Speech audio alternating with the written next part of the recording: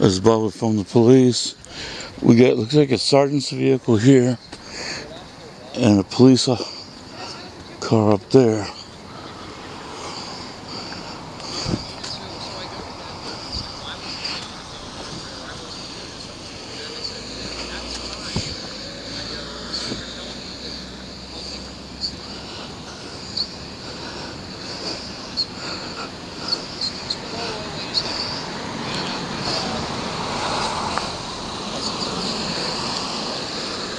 Bob walked up.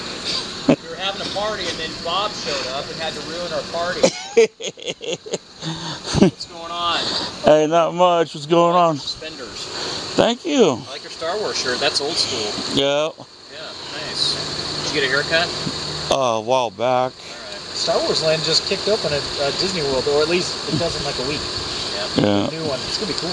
You missed out on all the action. Now we're just jaw-jacking. Okay. Yeah, no, we're just chatting at this point. Are you working traffic now, Sergeant? I am one of the vehicular crimes team's sergeants. Okay, I noticed the stripe. That's why I was asking. Yes. Somebody was making fun of me for these earlier, and you know what? These are the most comfortable pants I've ever worn in law enforcement. Really? Yes. Huh. They look kind of like Han Solo. Yep. He's got the stripe up there go. too. Yep. There you go. Yeah, I like the way the traffic division wears a stripe down. It'd be nice to see other officers wear. Sharp. It does look pretty cool. I'll give it that. It does. It also makes it easier to see. Yeah, especially if you're out cop watching, you're like, what are they? Oh, there they are. You can just go right in. You know, maybe I should take these things off. I don't know. I sat there one time. I turned a corner, right, because I thought the house was a few blocks down, and this officer comes right in front of my car, right, and it was like no lights on that street, pitch black, and I see this person move in front of my car, so I slam on my brakes, and just so happens it's an officer, and I'm like, oh man. Save both of you from a bad day. Right? Yeah, bad night. That's what I'm saying. Well, how are the protests going? They're doing good. Nice, excellent. That's good. I think both sides got what they wanted. I think so too. You know, I think that was wise. Portland created a little bit of a no man's land down on the waterfront, and Yeah. the Proud Boys got to do their thing, and all the rest. Is it all Antifa? I don't know. Yeah, a lot of it's Antifa. Yeah, Antifa got to do their thing. They didn't get to fight. They didn't get to fight. Or at least not this time. Yeah. Well, the mayor's under a lot of pressure right now. He is. Good old Ted. I would not like to be Ted right I now. would not like to be Teddy. There's a few jobs I don't want to have, and his is one of them. Yep. And it is one of them. Yeah, and same with Chief Outlaw. She's got a. She's walking a tough road. Yeah, she is. Because he's the police commissioner, and he's like, well, this is what I want, and this is what I expect, and, you know. Yeah, it's tough, man. It's tough. And the thing is that the Proud Boys say that her and Ted's friends with Antifa, and Antifa says her and Ted are friends with well, members, which is actually a sign that you're doing a good job. If both sides are pissed at you, if both sides think you're for the other one, that means you're probably pretty in the middle, being fair, right?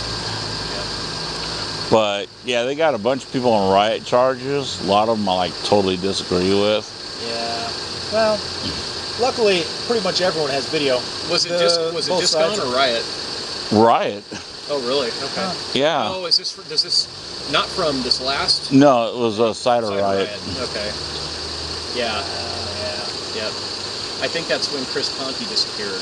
Well, there were a few people, at least that I heard, that were doing some pretty heinous stuff, and then tried to hide in the cider riot with the normal people. And that's unfortunate, right? It taints the entire group with a shadow of negativity. Well, one person that's been negative then tries to blend in with the group, you know? Well, the thing is cider riot was Antifa's little hangout. Yeah. And Joey and them just said, well, we have First Amendment to walk down the street, so we're going to walk down the street. Absolutely. Yeah. And he started getting spit on and stuff like that. And the group started getting pepper sprayed, and then they pepper sprayed back. And then Antifa started throwing rocks, and they started throwing them back. You know what's funny, and this is just my opinion on all this stuff, is if So right, wrong, or indifferent, whatever you think about Proud Boys or the far right protesters that come into Portland, if they just came in and did their thing and left and nobody showed up, they would never come back. That's it. It's the same on both sides if you think about it. Yeah. Antifa keeps showing up because they're getting a reaction. Yep. And the Proud Boys keep showing up because they're getting a reaction. Yep. Right. In a way, it's like two little kids that are just needling each other to make the other one go, Mom! No, seriously. And it was like, I watch this periodically, and it's almost like that episode of The Simpsons where Bart is like, I'm going to walk down the hallway like this. If you get in my way. Yeah. And then Lisa's coming down the hallway, and she's like, well, I'm going to walk down the hallway like this. You know? Yeah. So, whatever. I would just find something else to do on a Saturday, personally, but Sure. whatever. Maybe Portland just needs a special protest in Thunderdome where people can just do whatever they want. I don't know, right?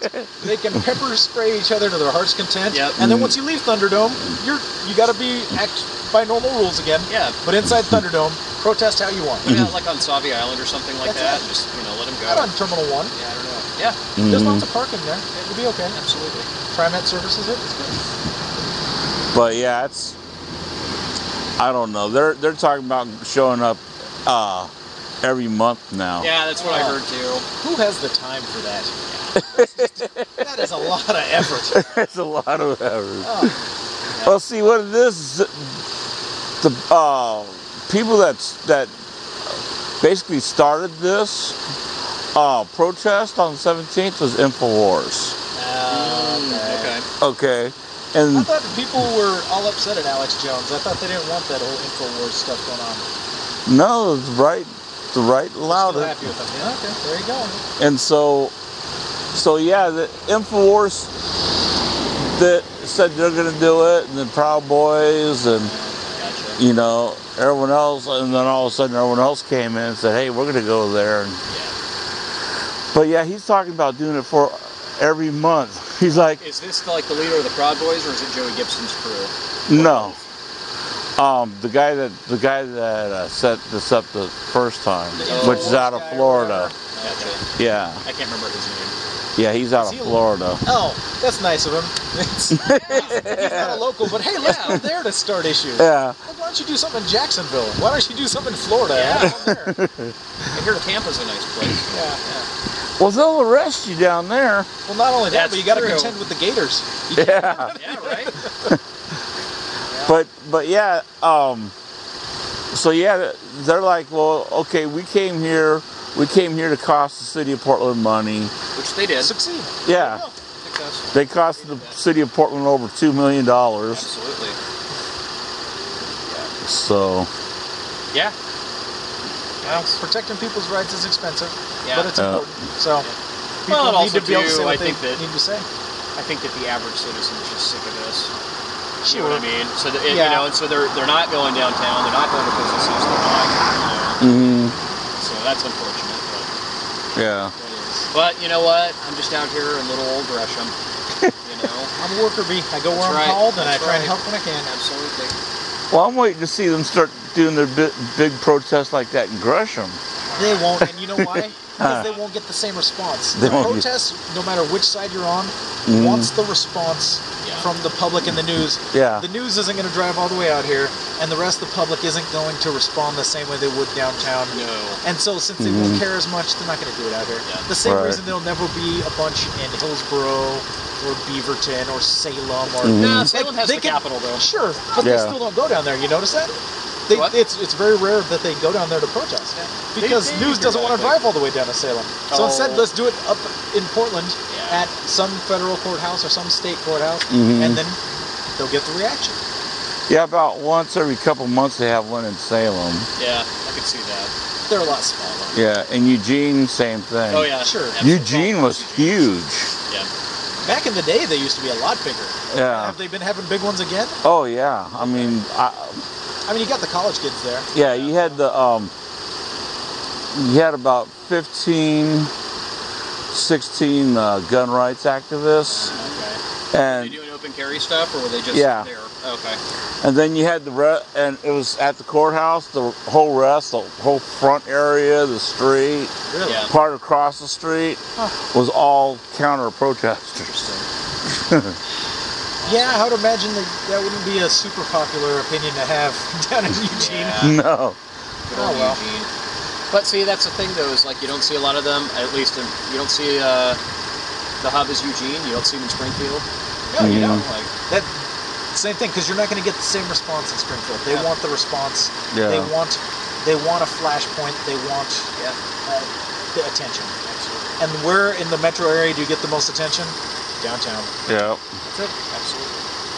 Well, I'm gonna go write this up. All right. Cool. Nice talking to you. Have a good night, Bob. Bob. You Okay. take care. All right. You guys be safe. Yeah, thank you. It's Bob.